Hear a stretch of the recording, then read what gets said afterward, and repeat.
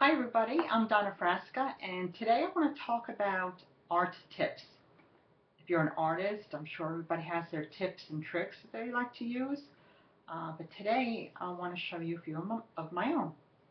Now, to start off, I did a quick painting today. It's a little Monet, 5 by 7, teeny tiny. See?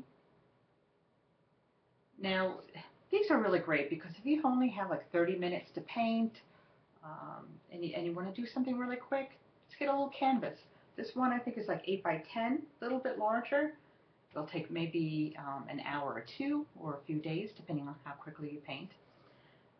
But again, I normally don't paint on this size, but I like it. Quick painting. What I did here was I painted a background purple. And I actually did that a long time ago. And I said, you know what, I don't know what I want to do with it, so I just put it aside. And about a month later, I said I felt like doing a Monet, which I love painting impressionistic. Monet is one of my favorites. I have this book, Impressionism, and it's really great. I mean, you can get these books anywhere. And what I like to do is just look at some of the paintings that they have in here. Let me find you one that has some nice landscapings. For example, this. See?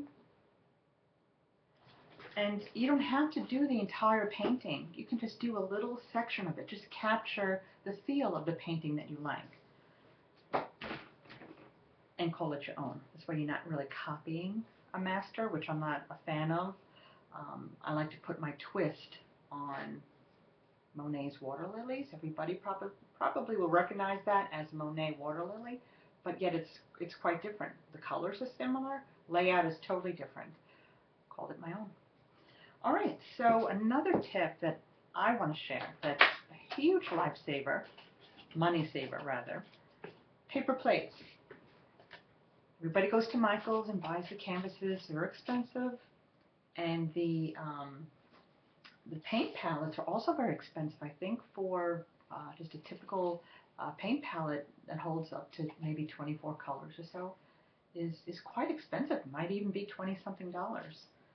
So what I do, I get these white styrofoam plates, Target, Walmart, wherever you shop, and that's my palette. See? Cheap, easy, and as you see, I still have some wet paint here.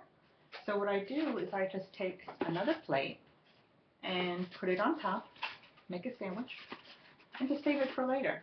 Eventually, I think in about 2 or 3 days, it will dry out. So if you're painting within 24 hours or a short period of time, this is perfect and cheap. When you're done, just throw it away. Okay, so those are 2 tips that I have for you today. Instant paint palette, and to paint tiny if you want to whip out a quick masterpiece. And speaking of masterpieces, again, get the artist of your choice. If he's a master, Monet, which like I said I liked before, or Van Gogh, whoever it is, and copy just a little section, or I shouldn't say copy, be inspired by just a little section of their painting. Put a little twist on it, change up the composition and colors, and call it your own. Okay, well I hope you enjoyed those painting tips. I do have a Facebook group rather called Art to Heart, and you're welcome to join, and you can promote your art, share it, sell it, or even talk about some of your painting tips. We'd love to hear it. Again, I'm Donna Frasca, and